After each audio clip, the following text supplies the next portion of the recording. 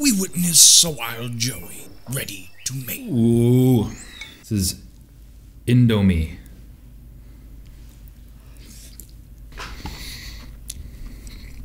Okay, what am I doing again? Right. How's it going, everybody? Welcome back to the show called Joey Answers Your Questions, the show. It's the late night episode right now, the very first one. I know, you can stop the applause. We gotta get on with the show. How can you hear me over the applause? We gotta just get in the zone. Auto zone. We're answering some very important questions today. I don't know the content, actually. I don't know what the questions are, but I know they're important because they're coming from you guys. Actually, you know what might be fun is if we check the subreddit. I'm gonna incognito this because they've been tracking me my whole life. They already had CD-ROMs, computers, everything, but they had a nuclear reactor underneath the building and wasn't supposed to. Why the algorithm is ruining your life? Okay, so people are doing notes. This is an abandoned subreddit. 100%. I don't know what to expect when I go here. I have checked a few times. I've cheated, and it's dead. I killed it. It was worse than dead. So maybe the subreddit might actually have a resurgence, but we'll see. But I might as well just take a gander. Take a stroll down the alleyways of this ghost town and see what's going on. Okay, so we got Why the Algorithm is Ruining Your Life notes posted by Gnomes24, and that's really cool. Good, that's a big, okay, actually I'm not signed in, but big peepee, big thumbs up. That's high quality. You're bringing quality to this community. Nice work, Gnomes24. I was given a gift. I specifically told them about this book as of chapter 3. Things are great. Atomic Habits.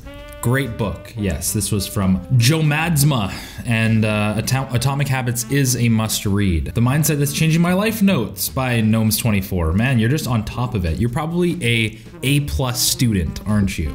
Just an absolute keener neener. All your T's are crossed and your I's are dotted. All your ducks are in a row. Cross the T's and dot the lowercase j's. Mindset's changed my life. Yeah, look at this. Internal locus of control 2020, yeah. Boom. You know, I'm really glad that somebody's getting so much out of my videos that they are actually writing notes, and I think that's honestly really, really cool. Don't take what I'm saying without a grain of salt. Don't take what I'm saying as gospel, ever. Always evaluate what I'm saying and try to bullshit test it a little bit, apply it if it makes sense for your life, and leave it if it doesn't. Once again, you guys know the saying, I'm not a doctor, I'm just a dude. Yeah, hopefully that comes across in my videos. But I am, at the same time, flattered and glad and humbled at the fact that you guys are taking notes. That's awesome. What? Username Joey is an egg says, scientists are still fighting over this. Who was first, the chicken or the egg? That's pretty funny. You know, you could probably do a better job cleaning up the edges there, so that's -5 points for some really amateur edge work. Unreal. Unreal. But hey, you know what? I laughed. Joe Madsma's here. How are you, Pepe? And there's a little sub-community going on. And I actually do want to revive the subreddit. I added the banner here, I added the logo. I think it's looking a little bit sharp. And 5 of you are online. There's 1.1k members. I think we can actually get some more members up in this bitch. Do you kiss your mother with that mouth? 89 notes on Atomic Habits, a review on the end. Cool. This is awesome. Why are all the most overpowered characters bald? Hell yeah, Mr. Clean, Me guy, X-Men guy, got Shrek, God of War guy, got Avatar. Sorry, I don't know if his actual name is Avatar. I haven't watched the show. But most importantly, we have King Neptune without his crown, and he is bald. But he's also very powerful. So,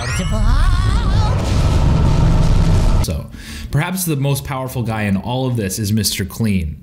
You know, I feel like people underestimate him as a superpower, as a superhero. He's got a lot of tricks up his sleeve. Oh, that's great. And I feel like if the Avengers needed an 8th guy, a 9th guy, a 15th guy, I don't know how many Avengers there are, but Mr. Clean is probably the runner-up. No!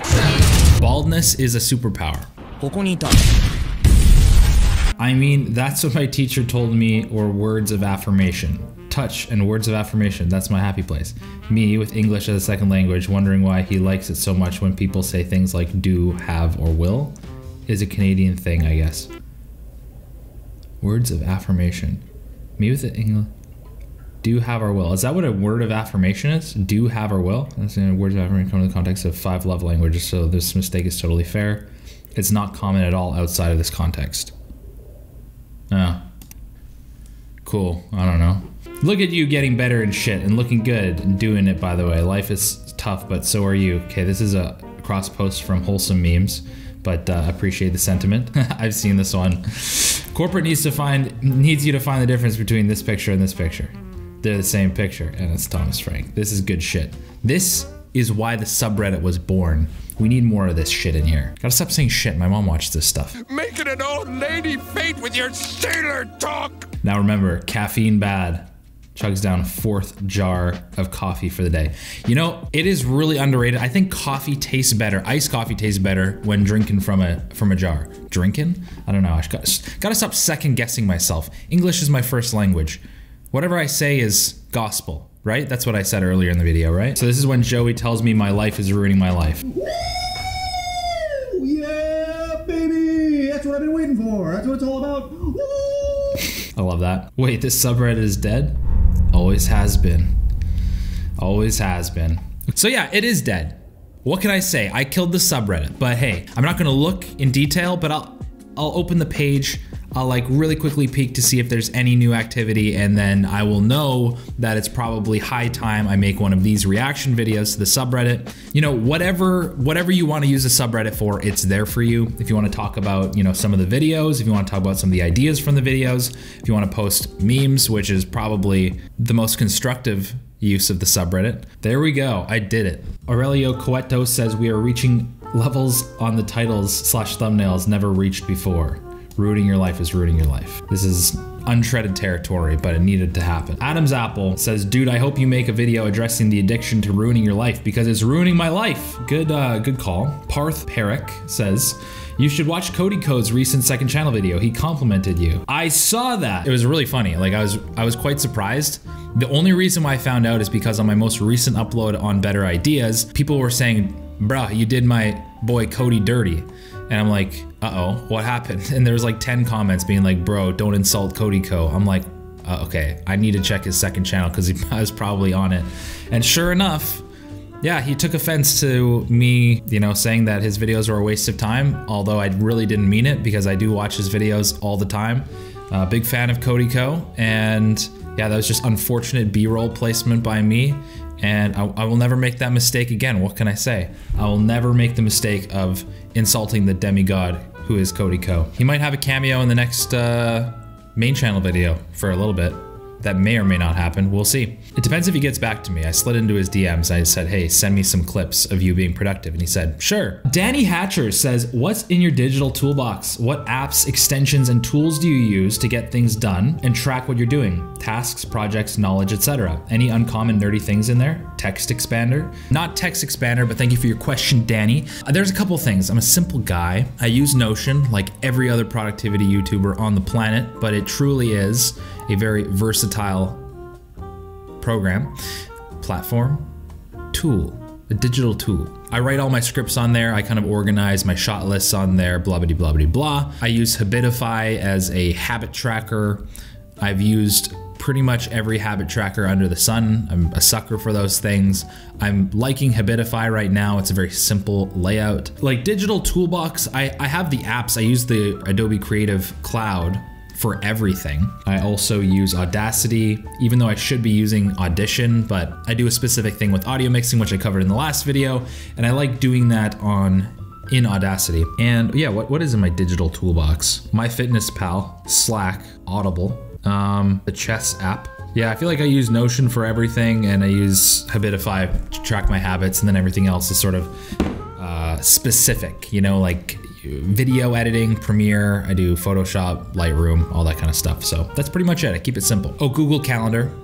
I use Google Calendar to organize my life. Nicholas Sandberg says, hey Joey, what advice would you give to someone who keeps falling into the same self-destructive cycles, who tell themselves they will change and do it for a couple of days, but then fall back into the same bad cycles?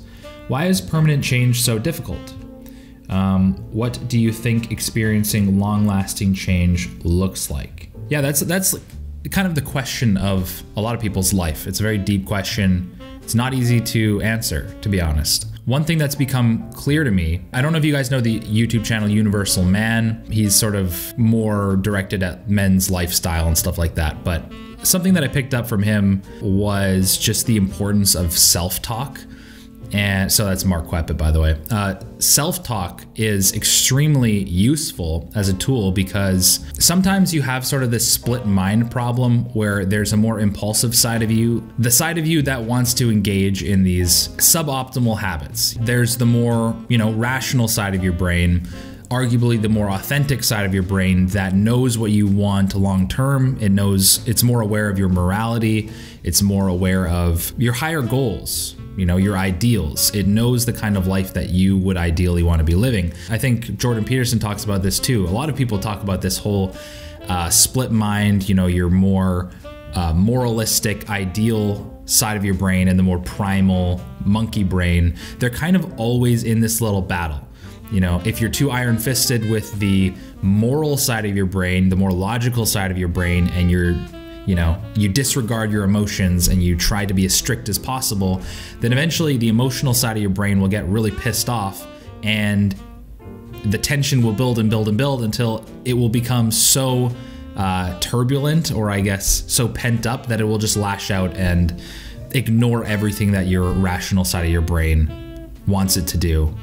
So in order to bridge the gap, and rather than yo-yoing between being super productive and super slothful and self-destructive all the time, you really need to engage in a dialogue with yourself, engage in a dialogue with the more emotional side of yourself daily, and really check in with it and be like, you don't really have to be like, hey dude, how's it going? Because it's you, but you almost have to just be aware of what you're feeling. If you're feeling stressed, or if you're feeling tired, or if you're feeling angry or lonely, just try to tap into what you're feeling. And by checking in, use the rational side of your brain to offer a solution that will actually solve the problem that needs to be addressed, rather than escaping from the problem with whatever your escapist activity of choice is. Yeah, you really just have to be more aware and bring that awareness into your day-to-day life and lock it down as a habit. Maybe that's once a day, maybe that's twice a day, maybe it's when you're in the shower, but try to engage in the dialogue with yourself, because you do have two sides of your brain. They want two different things, but they don't have to want two different things. You can negotiate with yourself. Hopefully that helps you. Check in with yourself. Tora Plays Guitar says, God, I love the editing. It makes me laugh so much. I'm sorry it's not a question, just that. Fair enough, Demetrio's a legend. Demetrios is a legend. Demetrio is a legend. Once again, I struggle with English on a daily basis. Joey better be paying his editor. Yeah, let's not talk about that. Let's not talk about that at all. I pay him in McDonald's coupons. Hopefully that's enough. It's obviously a joke. He generously pays me in Taco Bell coupons. All right, he doesn't need to get paid. Daniel Pike says, any tips for other filmmakers / writers living and trying to make a living in Canada? Network. It's the worst word of all time if you're wanting to make it, but you really do have to just say yes to everything. Take shitty jobs that you don't want to take, unflattering jobs, mingle with people on set, compliment them. You do have to be a little bit sleazy, but at the same time, it doesn't have to be disingenuous, non-genuine. You don't have to like fake being kind, but that's a deeper argument. Let me go on a little rabbit trail here. Ever since I read the book, How to Win Friends and Influence People by Dale Carnegie way back in the day, I've had this philosophy that being kind to somebody or friendly to somebody or complimenting them, even if you don't mean it, is still a net positive for everyone involved. It's not inauthentic.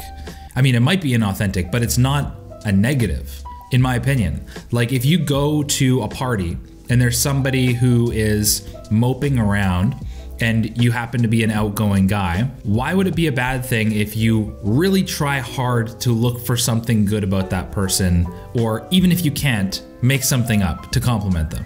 It might completely lighten up their day. It might spark some joy into their life and they all of a sudden become more comfortable in that party. You know, I don't see why it would be a bad thing to like make it a habit of calling people by their name, complimenting them. It makes the world a better place. You don't have to mean it. It's better if you mean it. By being habitual about it, you can start recognizing the good in people so that it does eventually become genuine. Anyways, all of this to say is you should mingle and you should be friendly and you should network and you should do favors for people. Don't be like an absolute pushover, but yeah, honestly, networking as an artist is the most important thing ever. It's how I got all of my freelance video jobs before I transitioned into YouTube. Yeah, you just have to be friendly. You have to be chill. You gotta be somebody that everybody wants to have on set. Someone who like lightens the mood and cracks jokes and stuff like that, but is still hardworking, busting their ass. You have to conform to being the ideal crew member. And as for writing, I don't have as much experience, but I'm sure it's a very similar situation. You gotta just meet tons of people. Become better. The Chili Mango Arts says, "Hey Joey, can you make a video on how to deal with insecurities, doubts, and fears?" Great content. I can't do all of those. I can do insecurities and doubts, but not fears. I'm too scared to do that. Like, do you mean a main channel video or a second channel video, or do you mean any kind of video? Because I can address some of these right now. I don't wanna dive into a lot of it because it is late at night, and once again, I'm coming to the second channel video with suboptimal brain capacity, brain energy, and brain. His brain is gone. I'm a big fan of confidence stemming from competence. I feel like a lot of people, when they have a lot of insecurities and they have a lot of doubts about themselves, they will listen to advice saying you should be affirming yourself and telling yourself you're really good and watching your self-talk. And while I do think self-talk is very important, as I've previously mentioned, you should be very aware of how you talk to yourself when you fail and how you treat yourself when you succeed. You know, do you congratulate yourself when you succeed? And do you berate yourself? I have a little noodle in my throat. Do you berate yourself when you fail? That's important. Try to get that in check first. But equally as important is to actually practically work on your insecurities. Are there things about the things that you're insecure about that you can improve on a practical basis? And are there little steps you can take towards improving those things? Are you insecure about your slap shot in hockey? You can work on it. Baby steps, you know? 10 shots a day, then 20 shots a day, then 30 shots a day. That's a bad example because who's insecure about their slap shot? That's a little weird. If you're insecure about your face and you think you're ugly, I'm ugly. it's hard to work on your face, but you can go out and socialize and be friendly with people. And through the exposure of happy, smiling faces all around you, you will start to realize that no one thinks you're ugly. You know, you're a person. This positive feedback that you're getting from all around you and this continued exposure to that positive feedback will confirm through repetition that you're not ugly. We're not ugly. We just stink.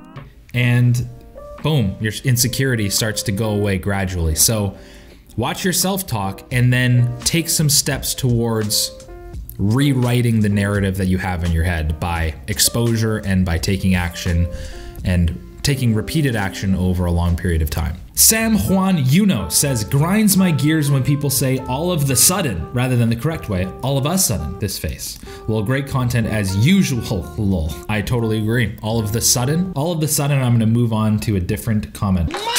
Like Minimus16 saying, just wondering, would you rather have to say yes to everything bad someone tells you or have to say no to anything good someone offers you to do? If you do happen to read this, I'm a photographer too. I recently started posting it on Instagram. It's Minimus Photography. All the best, Vincent. That's dope, Vincent. Photography is a great hobby to take up. Taking photos is great.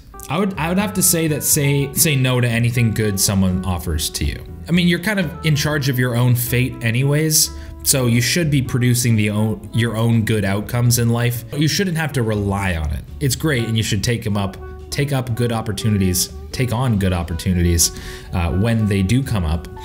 But it's not, you can forge a life path by yourself, pretty much. Actually, is that true? No, because in a job interview, you might be like super qualified. Yeah, that would suck. You'd be like super qualified for the job. You interview really, really well. As soon as the person's like, that's great, you're hired, you'd have to be like, no, I'm good. Yeah, that would suck. Like, what kind of bad things are people gonna be offering to you that you have to say yes to? You know, people don't really offer you bad things on a regular basis. You know, usually people are pretty nice. So I think I would have to do everything bad someone tells you. I would just have to avoid going to like raves and shit where they have drugs, like tons of drugs. I don't really want to. I don't want drugs. Luke Berard says, "Hey Joey, rank these 3 in order of importance. For you, diet, sleep, and exercise." My list would be ordered sleep, exercise, and then diet. Hope you're doing well. I would say sleep is the most important by far because you literally die. You cease to exist if you don't sleep. Yes, that is true. Yes, I don't know. You understand. Everyone gets it. You don't sleep, you die. Oh my God! I would say diet before exercise, to be honest, because, ooh. Oh my God! Now that is tough. That is tough. I would rather have 10 out of 10 sleep, 10 out of 10 exercise with a 5 out of 10 diet than 10 out of 10 sleep, 10 out of 10 diet, and 5 out of 10 exercise. I'd rather be more active with like an average diet. But then I wouldn't live very long, I don't think. I'd wear myself out. Maybe diet is more important. I don't know the answer to this question. It's a great question. Since I can't answer it very easily, it's an excellent question. You've stumped me. I would say they're all important. Do them all. Sai Christian EP says, and make a video about dealing with make a video about dealing with being obsessive about your other's appearance. It would be great since your audience is full of people obsessive about your baldness. My audience is full of people obsessive about my baldness? So you want me to make a video addressing people's obsession with people's appearance, like mine, and the fact that I'm bald?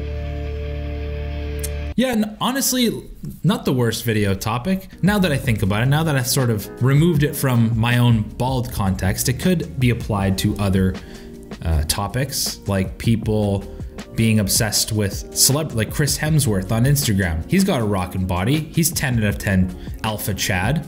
I can't look like that. So I shouldn't obsess about looking like that because I'm just not as genetically gifted. But at the same time, I don't know if it's bad to not compare yourself with others, at least a little bit.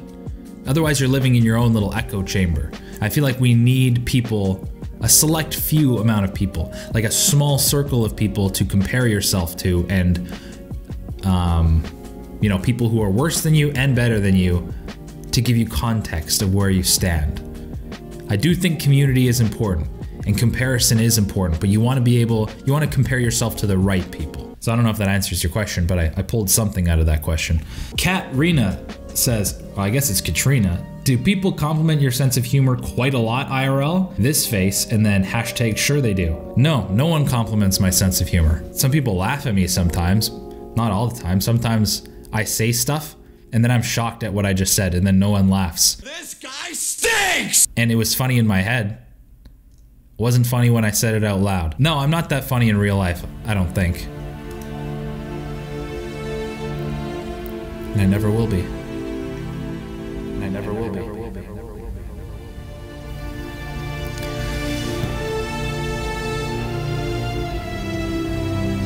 How long have we been recording? Guillerme de Agrela Lopez says, hey Joey, love your videos. You know that feeling when you reach the end of the day and there's no mental energy left to answer your friends' messages or talk to someone else? What would you do if that occurred very often? How can one get rid of this lack of energy? Don't beat yourself up if you don't have energy at the end of the day. It's kind of the point of it being the end of the day. You're supposed to be winding down and, you know, getting in that sleep mode on the train to the sleepy Betty Bye land. Maybe don't answer friends past a certain time. Nah, I don't really feel like it. You know, maybe you're a little bit sleep deprived. Maybe you need to block off a little bit of extra time to get those sweet Z's. Yeah, I don't know. Get back to me if it's a problem earlier in the day, because that's a separate issue. Maybe refer to my Why You're Always Tired video.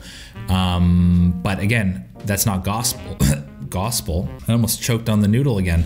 I want to eat this Indomie, but I feel like it's disgusting if I eat it on camera because all you hear is the smacking. But now it's lukewarm and it's all sticky and it's supposed to be slimy, not sticky.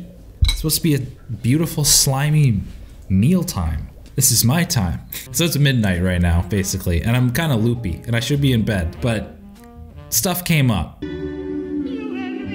I did procrastinate a little bit. I'm not a saint. Yeah, it was honestly a chaotic day, but I'm getting around to it because I want to keep these coming every Friday. It's important. It's very important. Consistency is important. Let me talk about consistency. I'm not going to talk about it for very long, but bear with me. I think the biggest complaint that we get nowadays with the pandemic is that there's no consistency. There's no structure. People are starting to realize that they like to have to be somewhere, if that makes sense. At least that's the case for me.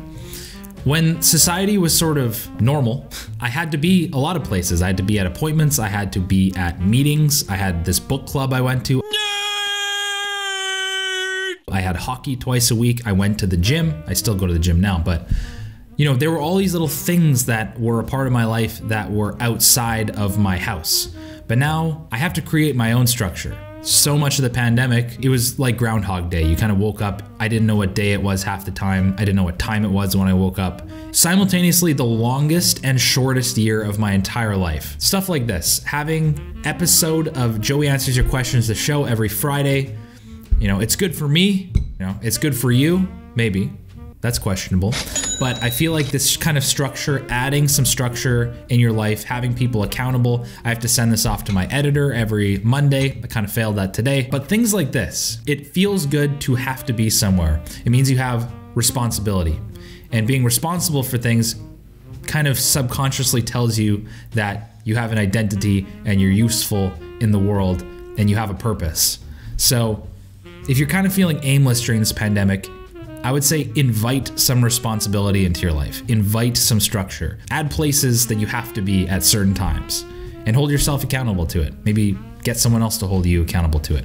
But it feels good to have to be somewhere. That's the end of my rant, and that's the end of the show called Joey Answers Your Questions, the show.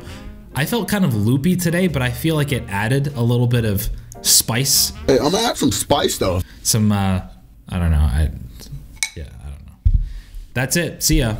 Oh yeah, sorry. Like if you want more questions answered, post your questions to the comment section of this video because the questions that I answered today are the questions that you posted in last week's video. So for next week's video, you guys know how this works. See ya in the next episode. Boyos and girls, girlos. See ya.